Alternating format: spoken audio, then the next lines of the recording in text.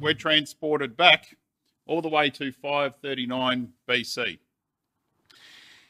We've moved on about 24 years now since the death of Nebuchadnezzar, and we're in a time frame of 0 to 2 years from the time when Cyrus will make his decree for the Jews to return to the land. And of course, we know from Daniel chapter 1 that he continued through until the first year of Cyrus the king. He's now been in Babylon for about 68 years, so long, 68 years, and has progressed to around 85 years of age. Well, in that time period, brothers and sisters, Daniel's now witnessed the coming and going of 6 Babylonian kings, from Nebuchadnezzar through to Belshazzar. Perhaps it's just a coincidence that 6 is the number of man. But Babylon has fallen, says Jeremiah in chapter 51. That city that Nebuchadnezzar described as Great Babylon that I have built, that capitalized the empire, that's been taken. The living God of Israel has been vindicated. What he has prophesied has come to pass. And who rules in the kingdoms of men? God does. Point proven. But as we'll see, the kingdoms of men are to go on for quite a while yet. And while the kingdoms of men continue, so there will be a struggle that continues for men to accept that God and not men rules in the kingdom of men. But this chapter is somewhat biographical. Not somewhat, it is biographical of Daniel. It deals with one of God's ensamples. And we learn, don't we, from these things to pursue in our lives, or things perhaps to avoid. God, of course, is interested in the development of characters for his kingdom, and that's why he gives us examples like Daniel in chapter 6 tonight. And in fact, the chapter, it tells us that we need to pay attention to Daniel in this chapter. You might have noticed it uses the phrase, this Daniel. In fact, it comes up 8 times. Now, 3 of those in verse 3, 5, and verse 28, it uses literally the this Daniel as a phrase, but the Chaldee and the Hebrew corresponding words used when preceding Daniel's name in verse 2, 10, 13, 24, and 26 should all be translated as this Daniel 8 times. Well, why? Why say this Daniel? Is it because we might be confused with other Daniels? And why is he not referred to like this in any of the chapters up to chapter 6? Well, you see, the chapter's placing a particular emphasis on the individual here. The chapter is about observing the example of the man Daniel, to think about him, to consider him, to learn from him. And this is a chapter about Daniel, the man, the servant of God.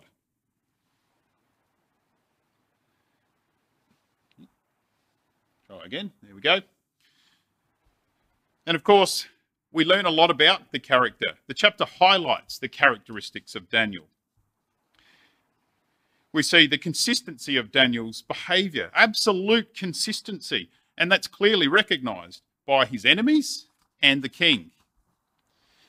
We see that he's a man of prayer. He's in tune with his God. He's constantly working on his relationship with his God. And he's a man of understanding in the scriptures. He knows them. He applies them. And we'll see an application of this where he's taken the words of Solomon and he's applied that to his setting and routine of personal prayer. And of course, he's saved by faith. Both the New Testament and the Old Testament make that observation. He's a humble man. He didn't open his mouth, not once, when he's being accused and falsely. He patiently endured. He committed himself to him who judges righteously. And he was motivated to do so, not so the world could marvel at him and his faith, and that but that the purpose of God might be furthered That's what motivated Daniel, that the gospel might be preached and that all men should come to give glory unto the living God, whose kingdom will be established forever and whose dominion is the whole world. And these are just some of the highlights of things that we can learn from this Daniel, a man, we're told 3 times, was a man greatly beloved of his God. We also find, brothers and sisters, that there's a theme of conflict in Daniel chapter 6.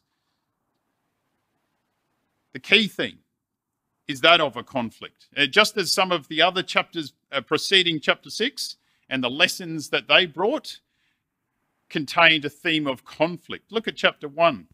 We've got the wisdom of the world versus the wisdom of God. In chapter 3, it's the worship of the world versus the worship of God. Chapter 4 and 5, it's about the honour of the world versus the honour of God.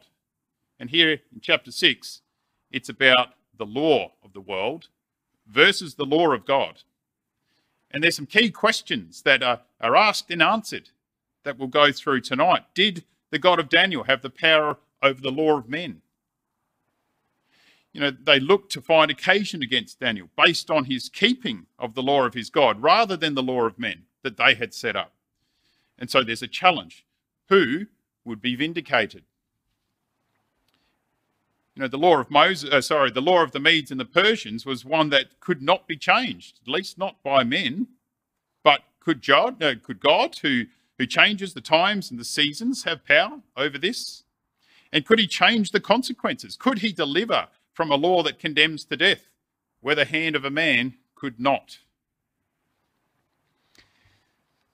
Well, we come to the first section of our chapter tonight. I've got a section breakup here of verses 1 to 3. I've just entitled that, This Daniel. It's our introduction to Daniel the man. And so Darius reigns, doesn't he, brothers and sisters? Babylon is conquered. And God was right. And Nebuchadnezzar's image, all of gold, was wrong. And so we find here there's a vast empire. There's 120 princes, as it says there. The word means satraps or governors. And they're officiating the affairs of all the provinces in the kingdom. They're maintaining law and order. They're collecting taxes and making sure that the interests of the king at a province level were maintained. And in verse 2, over these 120 were 3 presidents. So there's a secondary filter of important information or intelligence that was reported up by those governors to the presidents. And the presidents were also auditors of the tribute that was collected from each of the provinces. The presidents were really identifiers of risk who put in place mitigation plans and based on the reports, they did that based on the reports of the security situation or the economic or the food situations in each of the provinces. And of course, they also protected the king's income stream and his savings. They looked after his bank account. Well, why did they do that? It tells us that the king should have no damage, which just means that he should suffer no loss. RSV and Rotherham's actually put it in that way. So that he should suffer no loss of his power base or his wealth. So to the king, the president was a pretty important position to hold and one that the king would have had to greatly trust. So there's 3 presidents and it says that Daniel was first. And literally it means of which Daniel was one. So all 3 presidents were of equal rank. And then we come to verse 3. And this is really where the trouble starts for Daniel. It's quite likely, of course, that the other presidents were jealous of Daniel well before they banded themselves together against him. I mean, Daniel, he's just one of the children of the captivity of Judah, and here he is, holding an equal ranking to themselves.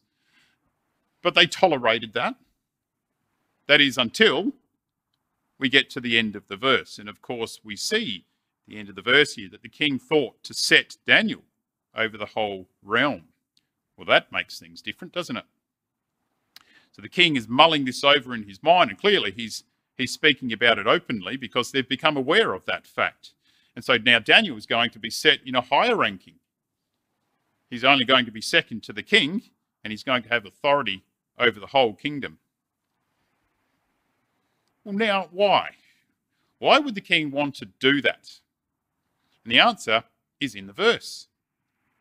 You see, where it says there, then this Daniel was preferred, the word preferred there means like a star, to glitter from afar. So Daniel stood out in those political heavens. He was just like a twinkling star against the blackness of the dark night sky. And the king could see from miles away that this Daniel was just the kind of man that he wanted to be second in command. But, you know, Rotherham's gives us a little bit more richness in the translation.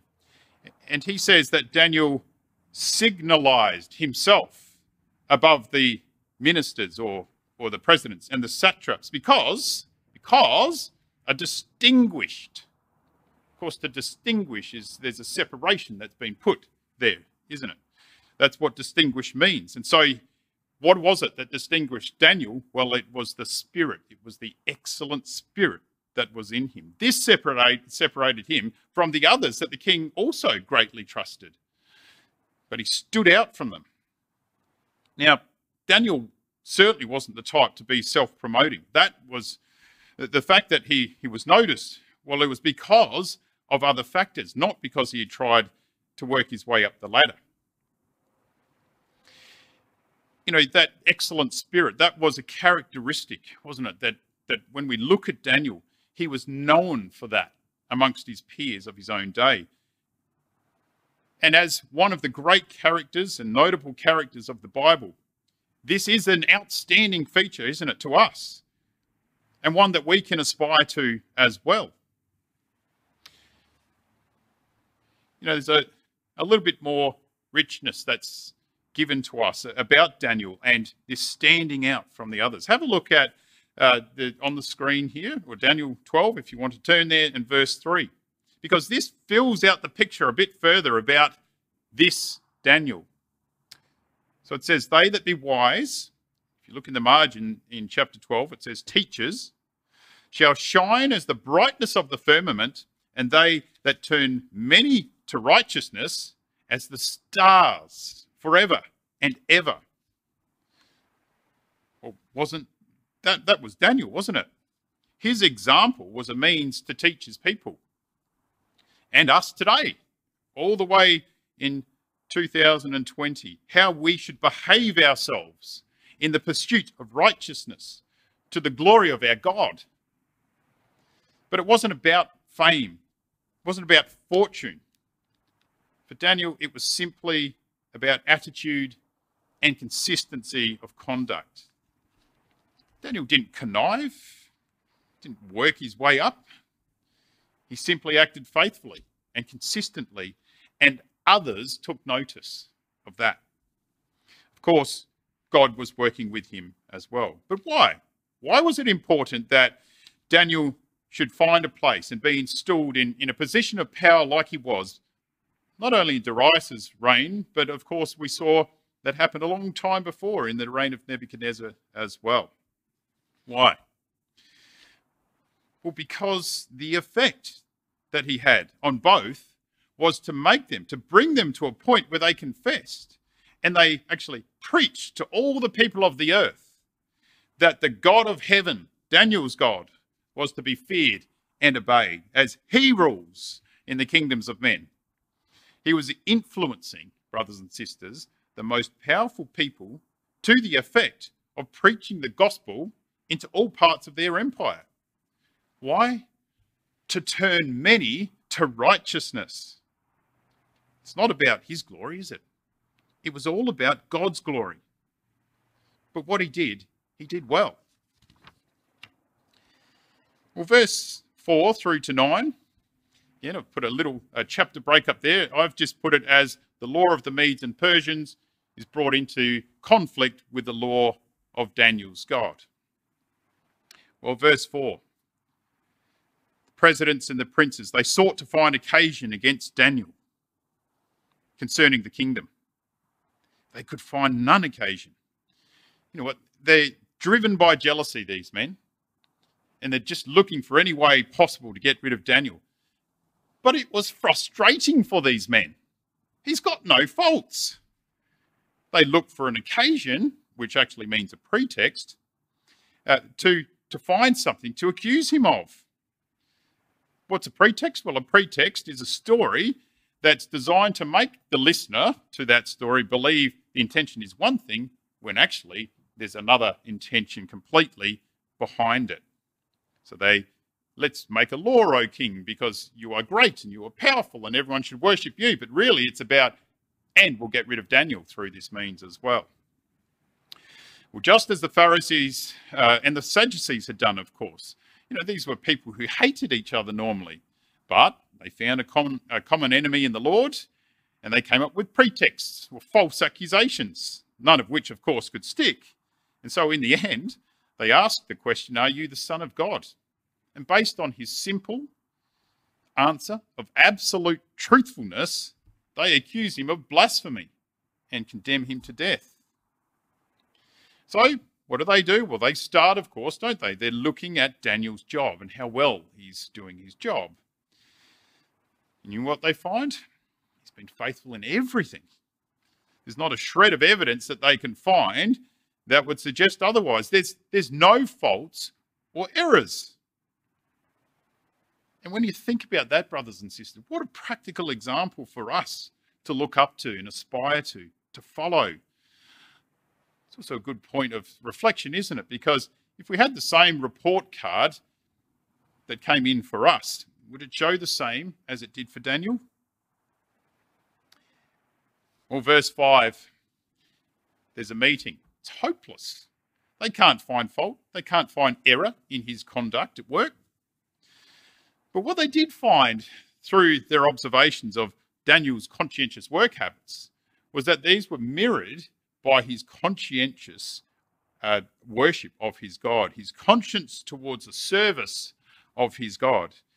He prays 3 times a day to his God. And if they were to get rid of him, it would have to be something outside of his job. It would really have to be something to do with his God or his religion, because with regards to his God, Daniel will always act consistently. What a testimony to Daniel. And that's out of the mouth of his enemies. He will continue to act consistently, even though he knows he's walking into a trap that's been set up for him. And so here begins the challenge of the law of men being pitted against the law of God. Well, verse 6, it tells us that these presidents and princes, 122 of them, they assemble together to the king. And of course, the word assemble there, you can see in the margin, means tumultuously. It's the same word that's used in verse 11 and 15. And so it really sets a pattern of behaviour here. That's what's shown. It conveys this sense of urgency, excitement, alarm. And the king all of a sudden has these 122 appear before him, and somewhat you'd have to think he's been destabilised that, and he just gets carried along on the power of the tide that hits him completely out of the blue. Well, verse 7, all, they say, of the presidents of the kingdom, the governors, princes, councillors, captains, all have consulted together to establish a royal statute, to make a firm decree, that whosoever shall ask a petition of any god or man for 30 days, save of thee, O king, he shall be cast into the den of lions. All, they say. All means the whole. Unsurprisingly, perhaps. But right from the start, what we see is that the making of this law was based on a false premise, a lie. Just as the law of sin and death came into this world because of a false premise, a lie. All would have to have meant that Daniel was involved, that Daniel had given his voice of support. But clearly, he wasn't involved. In fact, he only hears about it in verse 10, after the decree has been signed. And in verse 6, it says, then these presidents and princes, which is putting a distinction there to this Daniel. So Daniel wasn't part of this. All was a lie. But the king, with all this urgency, he didn't have time to test that claim. And though Daniel wasn't present with them, he just must have assumed that Daniel had been consulted. They said all. He believed that that must be the case. But they also speak of captains and councillors and princes having been consulted and having been given, or have given their approval as well. But they didn't come along. It's only the presidents and the 120 governors who come along. So not everybody's present. So Daniel not being there, maybe not totally unusual for the king. Now the question is it strange that you've got 122 of the king's most trusted servants suddenly arriving with a whole lot of urgency and purpose and put forward this idea that no other god or man should be worshipped but only the king for the next 30 days? Is that a strange suggestion? Well, it's not overly unusual. You see, the Persians believed that the king was a representative of their god of light and good. A god that was known as Ormazd, O-R-M-A-Z-D, or Z-D, depending on where you come from, Jason Bobus. He and the king was a god on earth. And his role was to fight against the god of darkness and evil, a god known as Ahriman, to prevent the world being filled with evil. Okay, so on the slide there, you see there's a depiction of this god, Ahriman, the god of darkness, and on the picture on the right-hand side there, he's fighting against the other god, Ormazd. So the god of darkness and evil is symbolised as a lion by the Persians. And these men, they've watched Daniel's consistent behaviour, and they've come up with an idea to get him with that consistent behaviour. He prays 3 times a day to his God. In 30 days, that's 90 prayers. Albeit, they only needed 1, didn't they? They only needed to catch him doing 1. That was enough to convict him of, or sentence him to death. So the den of lions is a representative of this god of evil, Ahriman. And Daniel would be thrown into that den because he had opposed the god of light, King Darius, who was the embodiment of Ormazd on the earth, apparently. And that was due to Daniel not obeying the law of the king. So he'd be thrown to the god Ahriman, represented in that den of lions. And so the den of lions, well, what's the symbol of the lion in Scripture? Well, certainly there's a lot of occasions where we find lions mentioned throughout Scripture, but there's quite a few through the Psalms in particular. So that imagery of the lion, as it's represented to us in just even some of the Psalms I've got on the slide there, Daniel must have perceived that there was a connection between the wicked men who rose up against him and the lions that were waiting to finish off their evil work. And so, just to illustrate what the lion symbolises, in the Psalms on the screen there and many others, but I'll just deal with Psalm 7 there.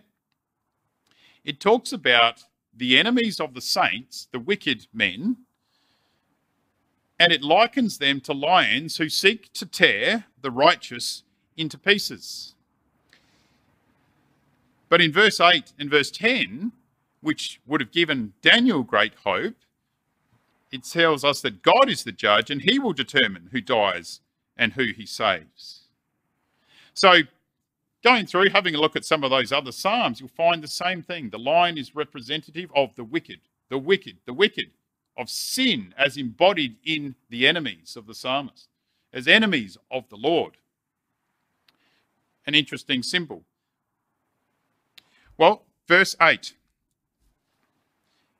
Now, they say, O king, establish the decree and sign the writing that it be not changed, according to, as we know, the law of the Medes and the Persians, which altereth not. The decree, sign the decree, or establish the decree. The decree, the word means an interdict. It's a binding law. It's one that once this is signed off, can't be changed.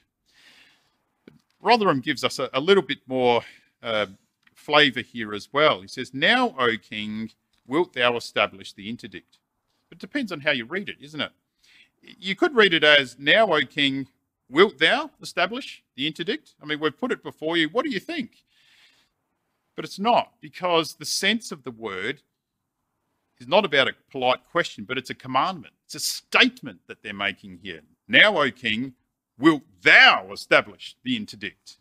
Okay, well, that's a bit different. They might have been lesser in rank than the king, but they were still the top 122 most important people in his kingdom, and they were very capable of raising a revolt to oust him from being king. And I think for this reason, and among others, which I'll just touch on very briefly, I don't believe that Darius was puffed up with pride and wrote the writing and signed it because he was overcome with his ego. I don't believe that's the case.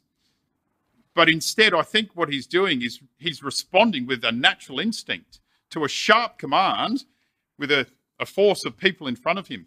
And he behaved in such a way in order to save himself, to preserve himself, at least temporarily.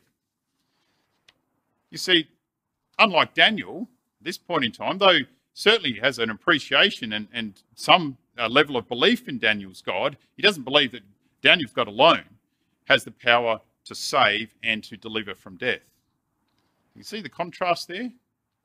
But what else about Darius? Look at his behaviour and his words through the passages through 14 to 27.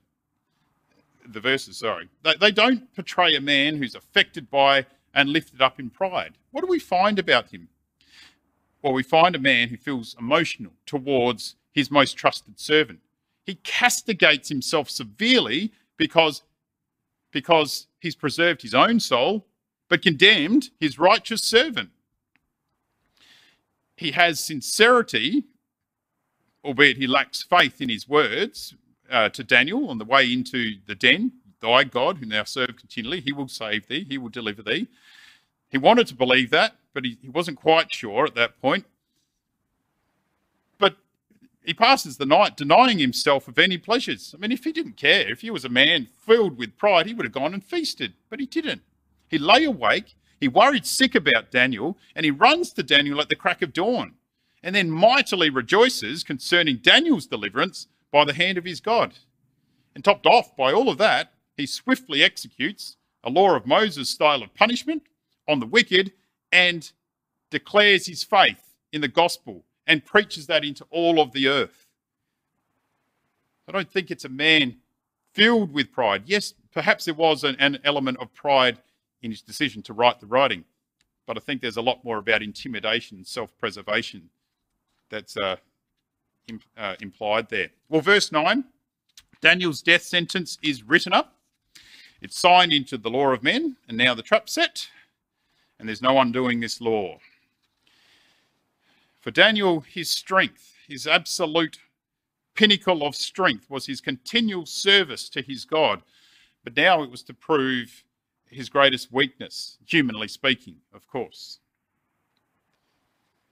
Well, the next section of verses, 10 through to 17. Will the wicked prosper? Who's going to win in this battle? Well, Daniel, in verse 10, he didn't make a big scene about it, did he? He knew of the writing. He didn't go and protest. He didn't come up with an unusual act of defiance. He just acted consistently, as he'd always done. He always served his God, and in anything where the law of his God was contravened by the law of man, he chose to honour his God. And so he continues to act consistently. Now it says that he went to his house went into his chamber that he could kneel down and he could pray to his God. Well, the chamber means an upper chamber. It means it's not on the basement or on the ground floor where maybe he could hide away a little bit. He was up on the first floor where he could be seen from the street.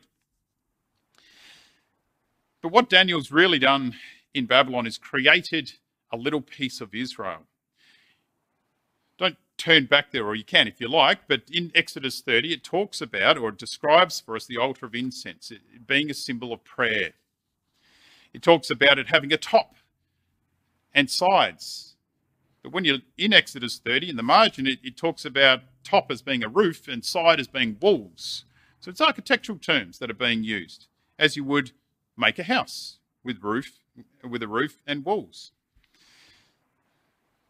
But this is one that has an aspect that's pointed towards Jerusalem. Daniel had established a house of prayer here in the midst of Babylon, and he directed it towards the place where God had chosen to set his name, that will be the future capital of God's kingdom on the earth. So he's physically in Babylon, but really in his heart and his mind, he's back in Israel. Well, for us, there's a point of self-examination there too, isn't there? How are our houses set up? What's being spoken about within the chambers of our mind?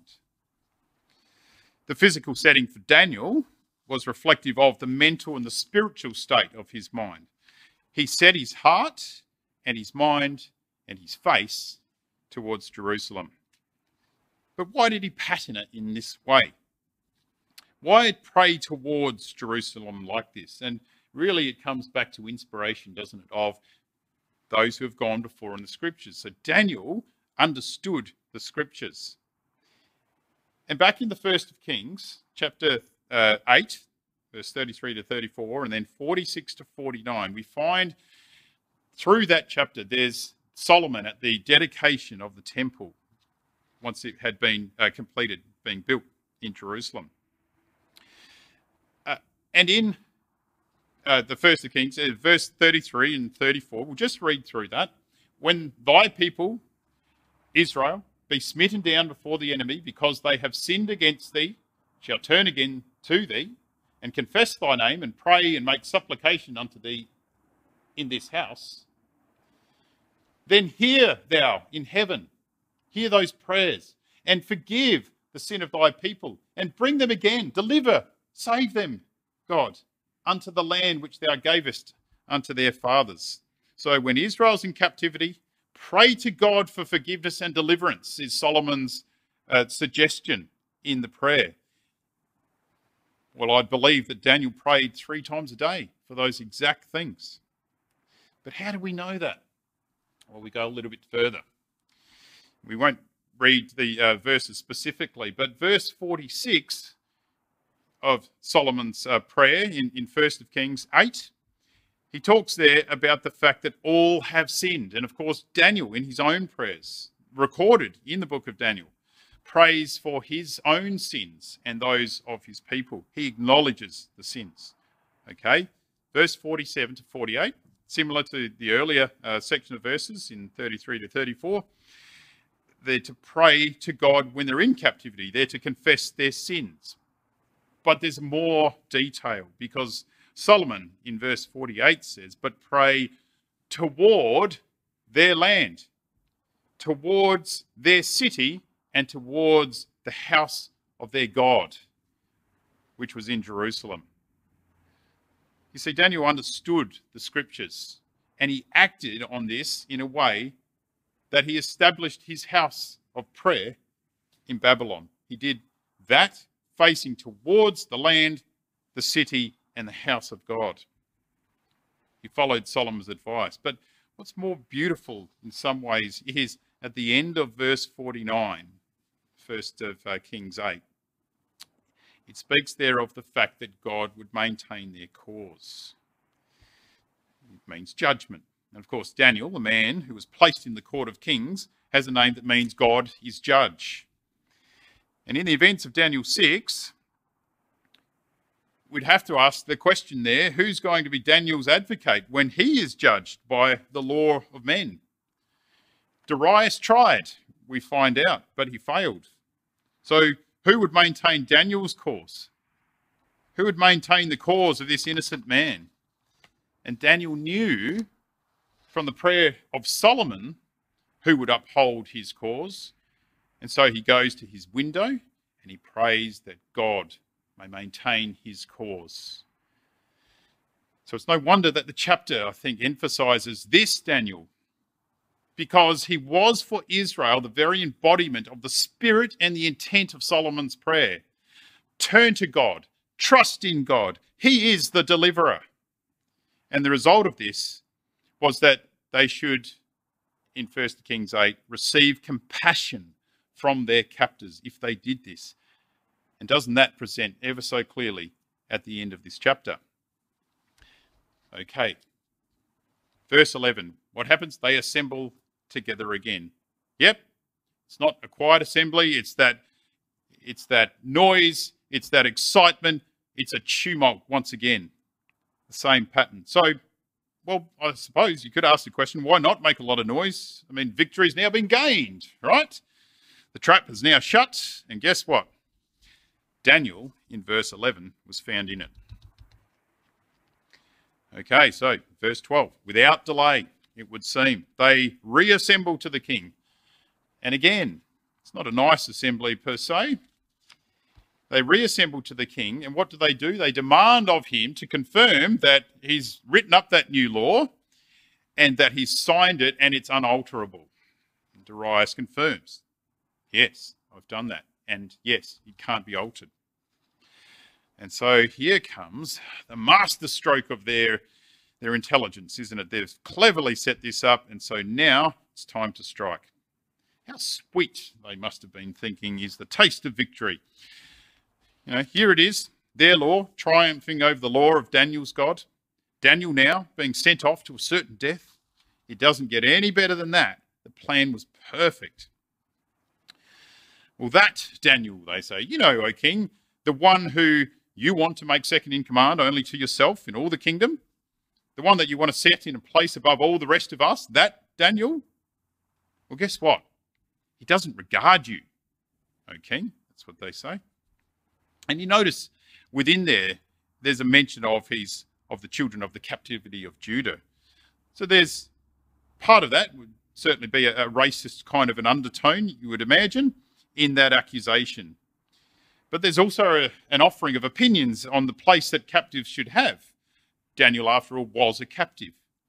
He should be under the control of those through whose veins Persian blood flowed, not in a position where he commanded Persia's true citizens. And it shows here a lot about the root cause of the jealousy and the hatred that these men had for Daniel.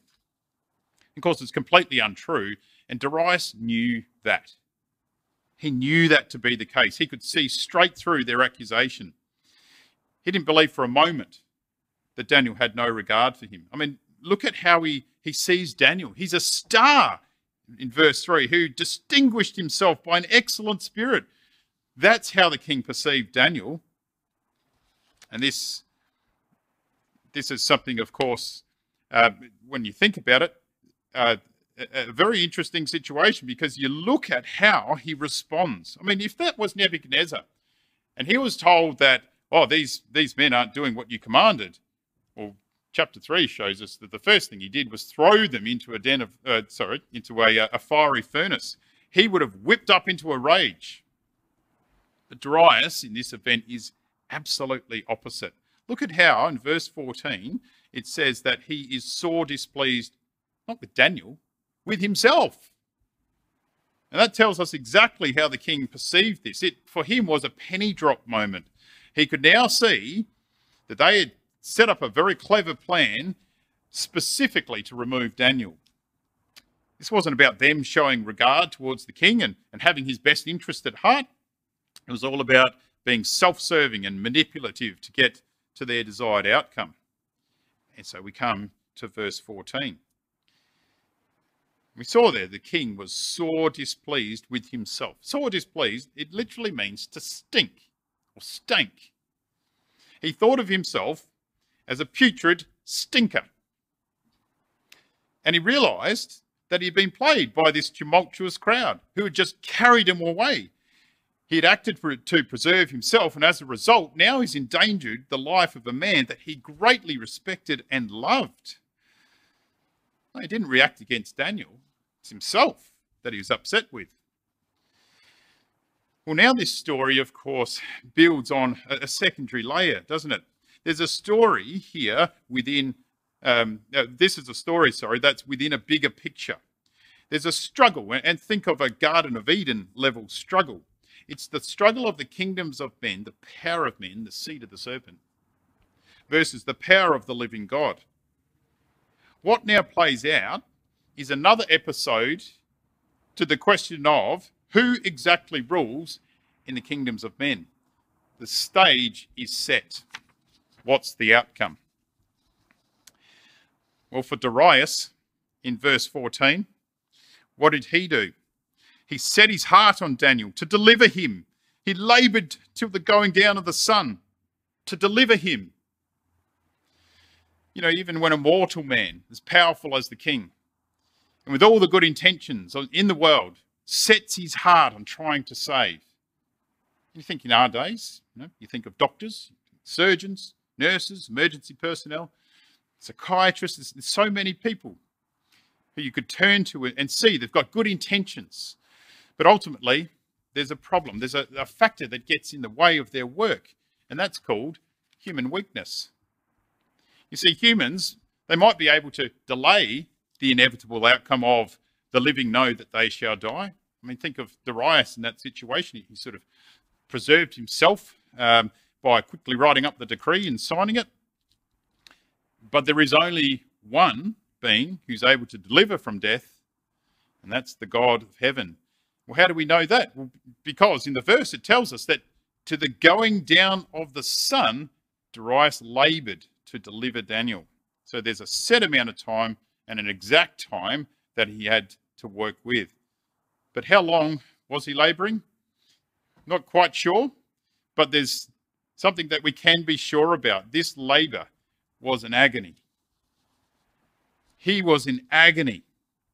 And this was a man who endeavours to find a means of deliverance from the inevitable, the law that cannot be changed, and in the end has to accept that there is no other way but that of verse 16, that the God of heaven must deliver him, because there's no man on earth who could. I wonder what happened while the king was labouring to try to deliver Daniel. What about the others? What do they do, you think? Pretty sure they're probably throwing a few remarks or maybe some insults towards Daniel, just like they threw at the Lord as he hung upon that cross until the point that he yielded up his breath. And clearly, though, for Daniel, to watch Darius labouring as he did to deliver him, even to the going down of the sun, this had to be for Daniel a sign of that compassion that Solomon had spoken about in his prayer. He was trying to do just as Solomon's prayer had petitioned. And for Daniel, perhaps this was the first signs to him that there was a deliverance that the Lord would accomplish. Verse 15, the king gets a hurry up, doesn't he? Then these men assembled. Again, that's that tumultuous assembly unto the king, and said unto the king, Know, O king, that the law of the Medes and the Persians is that no decree nor statute which the king establisheth may be changed. Like the king needed to be reminded of that. But of course, they're pressing home, aren't they? They're pressing home their advantage here. Well, these men, as the representatives of the spirit of the kingdoms of men, now want to press home their power. They want to prove that they're in control within the kingdoms of men. And to get Daniel into the lion's den and have him destroyed, well, then all the world would see that they had gained victory over Daniel's God. Their law was more powerful than God's law. And there's a very, very tiny amount of truth in that, in the sense that the law of Moses could not save. It could condemn a man to death with the breaking of it. But Daniel hadn't broken the law of God. That was a mistake on their part. He was innocent before his God. And this was to be a powerful illustration to Daniel, to those of his peers of his time, and to us today, that the means by which God is going to deliver and bring salvation is not through a law, but it's through faith.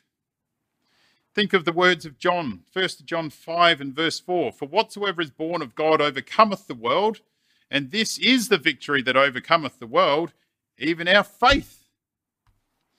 And we're about to see that confirmed in this very chapter. And so then the king commanded. You see in verse 16, the king commanded. You can feel the reluctance in those words, can't you, brothers and sisters? The king was no God. He's just a man. He's subject to the same laws that we all are.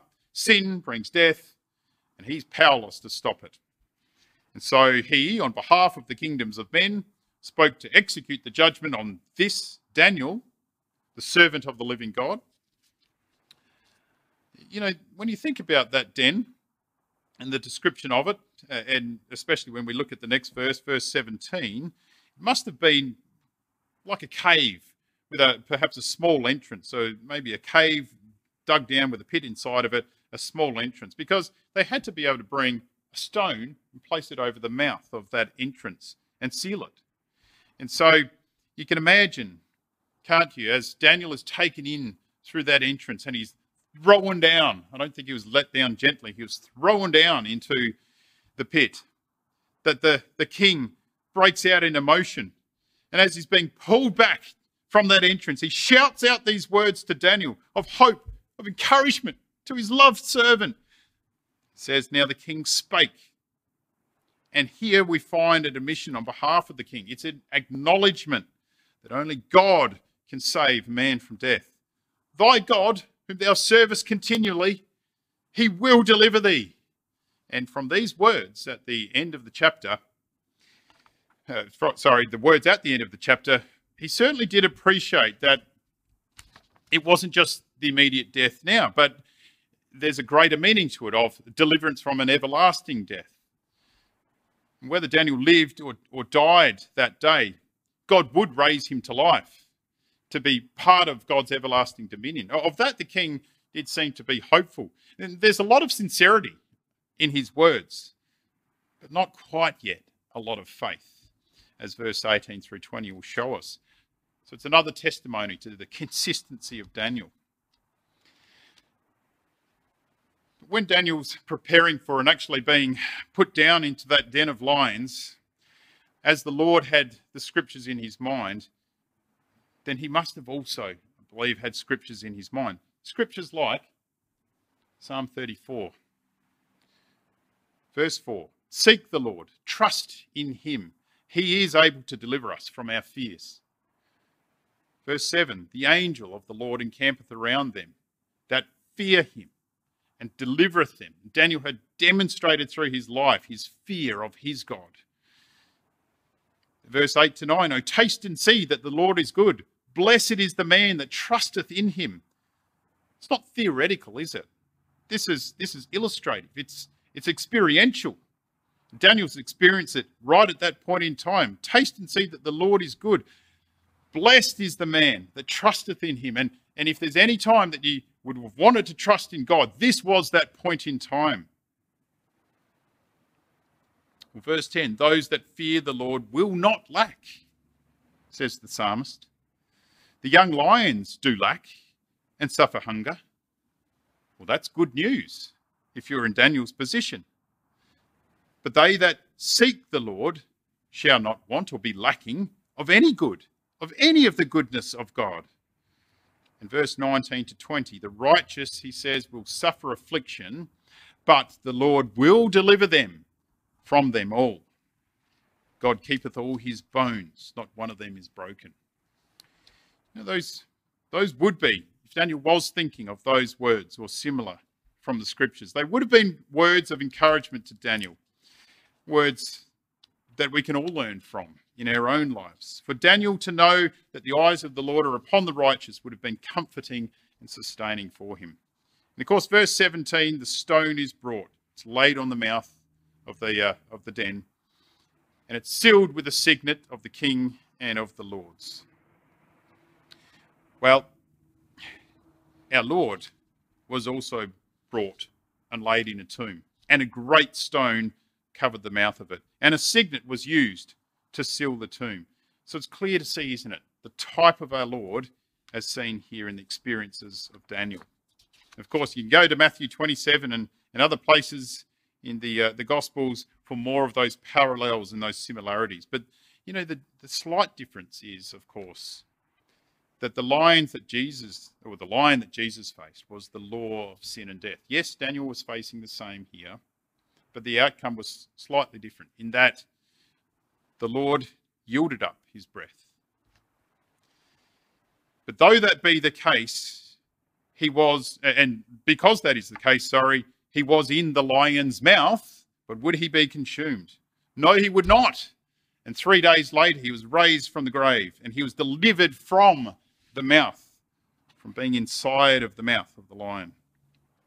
Well, hope comes in the morning, and verses 18 through 23 certainly show us that. You know, verse 18, it talks how the king passed the night fasting. And the word actually means to hunger, to twist. It comes from a root word that means to spin. And so what it's really telling us is that his stomach was tied up in knots with anxiety. And you'd imagine there's a fair bit of self-examination, some very severe self-examination that went on that night, a la verse 14. You know, Darius that night went to the house of mourning and not the house of feasting. You know, when it talks there about musicians coming in or music being brought before him, look in the margin there, it says a table. A table. This is a feasting table. None of that night. What about sleeping? Well, none of that night. It fled from him, we're told. I think the verse here says it went away from him. His sleep went from him, but literally it means it fled from him. And even if he wanted to sleep, his mind could not have been still to allow that. He must have been thinking, you know, is Daniel's God able to save? Is Daniel alive? Is his God able to save? Is he alive? And you can imagine he's stirred up. Verse 19, so much so, no sleep, the crack of dawn, very early it says. It means literally dawn, the crack of the new day. He gets up and he goes with haste to the den of lions. Well, the word haste there doesn't just literally mean, or simply mean he hurried there. He got a bit of speed up and got there. It actually means terrify, tremble inwardly, to palpitate. And so you can picture the king with his heart beating out of his chest, with agitation, with hope, with alarm. And he's running like Elijah before the chariot of Ahab. Just a complete melting pot of emotion. And then we come to verse 20. He comes to the den and with a lamentable voice calls out to Daniel.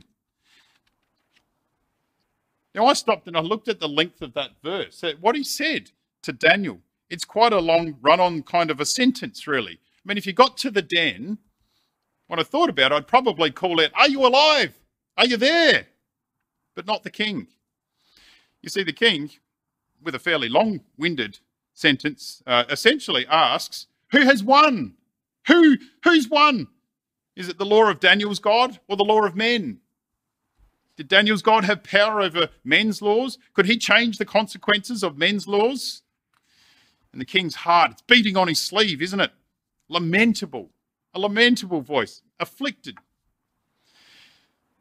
And this is obvious to everyone who was there with him. You know, he's genuinely moved with compassion towards Daniel. There's no pretense, no pride to be salvaged here. And notice how the king highlights to Daniel his most notable characteristic again, continually serve, his continual service of God, the characteristic that the king himself admired because he saw, because of that continual faithfulness towards his God, that translated into a faithfulness towards him as king also.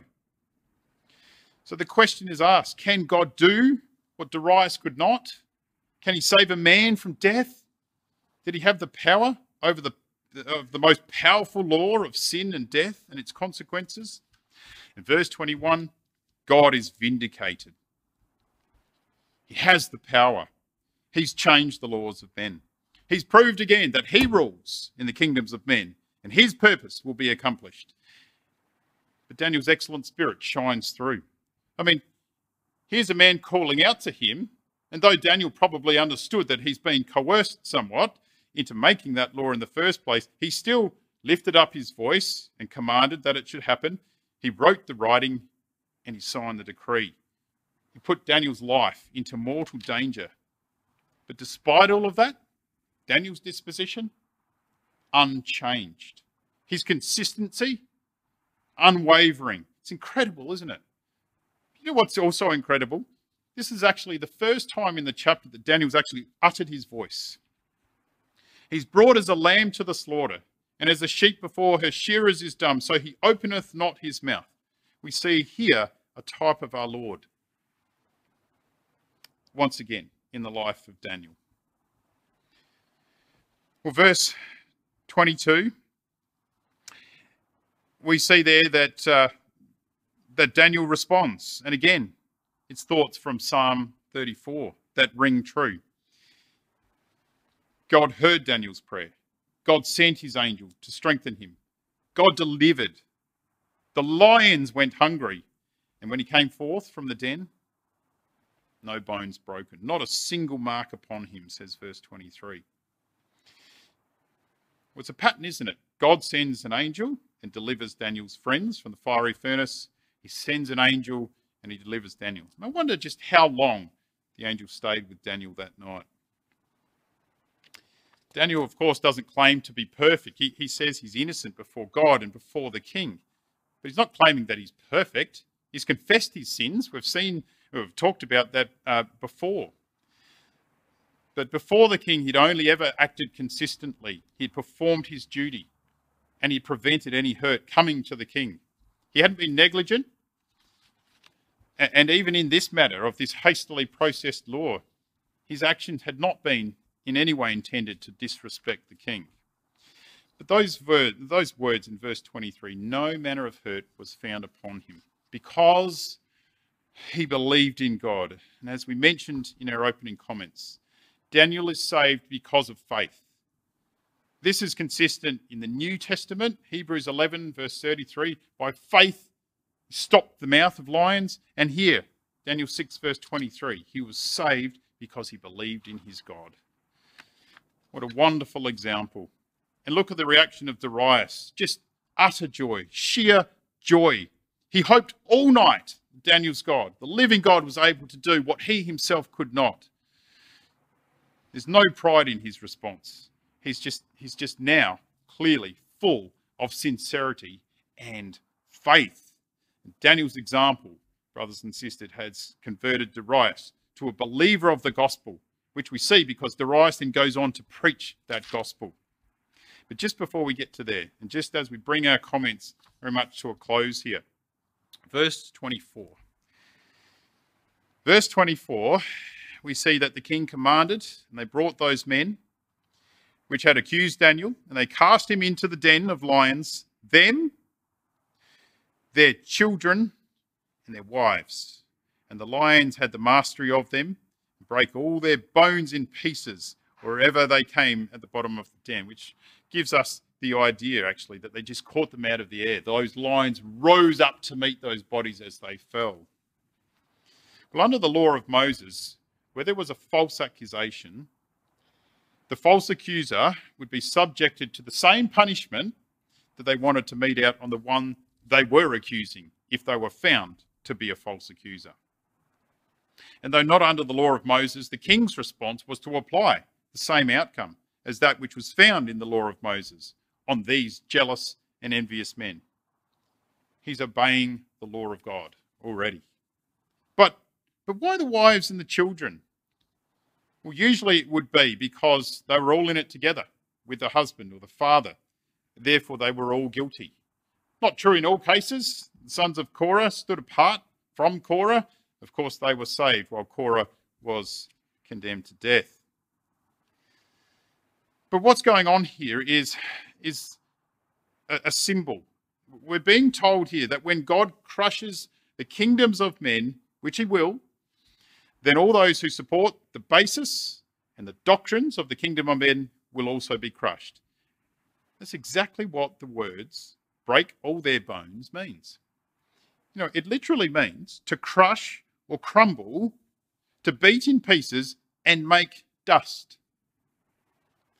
So in this event, God's vindicated again. And it's a little cameo in the life of an individual here that shows a greater application, that God's prophecy regarding the kingdoms of men versus the kingdom of God would be accomplished, and God's kingdom will be established forever. And in case we were doubtful of that, well, we find Darius tells us, no, that is the case. And he now believes with all his heart in the gospel, the kingdom of God upon the earth. It's interesting, we won't go there now. I thought we might go to 2 Timothy 4, and you're welcome to read it here as it's on the screen. But ultimately what we find here is a very similar context. And Paul finds himself comparing himself to Daniel's experience here in the lion's den, and so much so that he quotes about it.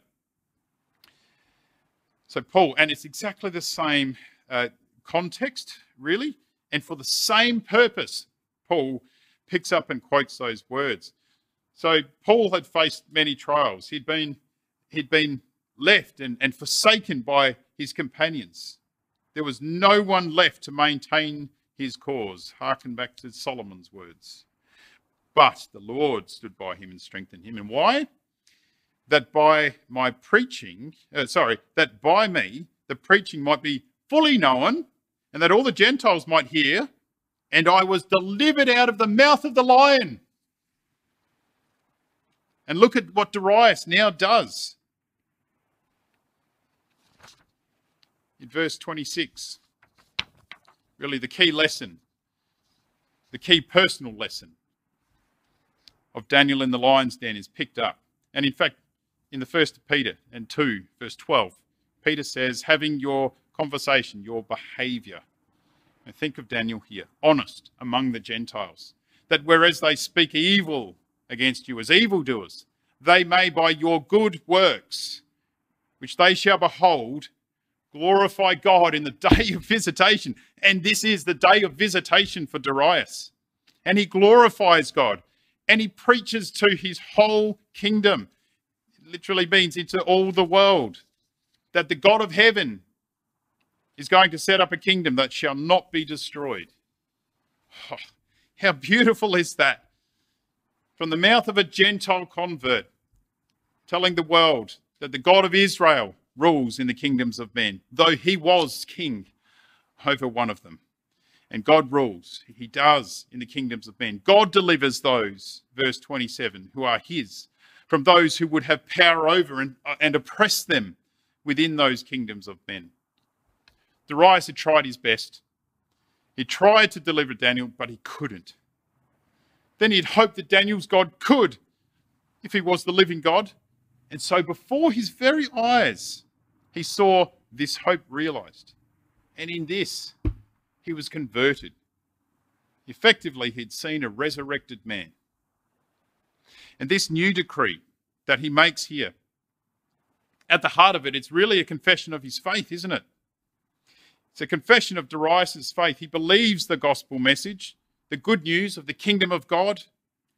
And in fact, he's witnessed with his own eyes, as I've just said, a type of the one through whom his and Daniel's and all of our salvation will be accomplished.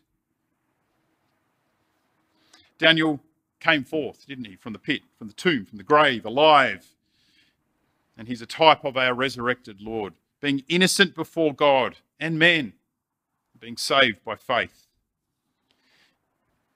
And so think back to those words in chapter 12, the truth prospered. And this wise star had done his part in teaching through the demonstration of his faith. And the purpose of God was preached into all the world to bring many unto righteousness. Daniel, he hadn't sought any personal glory in all of this. He just consistently and he faithfully witnessed to the glory of his God. God truly rules in the kingdoms of men. Sure, there's figureheads that he sets up from among the basest of men, but they're just instruments in his hand. They're put in place to further his purpose, which is inexorably coming towards its conclusion. And so Daniel, verse 28, continuing on, just as consistently as ever. And he prospers. The word means he advances, he's promoted. He received the promotion of verse 3, after all. And he prospered because of this in the reign of Darius and Cyrus the Persian. But the most beautiful thing, I think, is that he's promised by God that he'll stand in his lot at the end of days. His feet will stand in the land of Israel again. He'll stand in his lot at the end of days. And he'll continue to prosper when the kingdom of God is established on this earth. And pray God that all of us may stand with him in the presence of our King.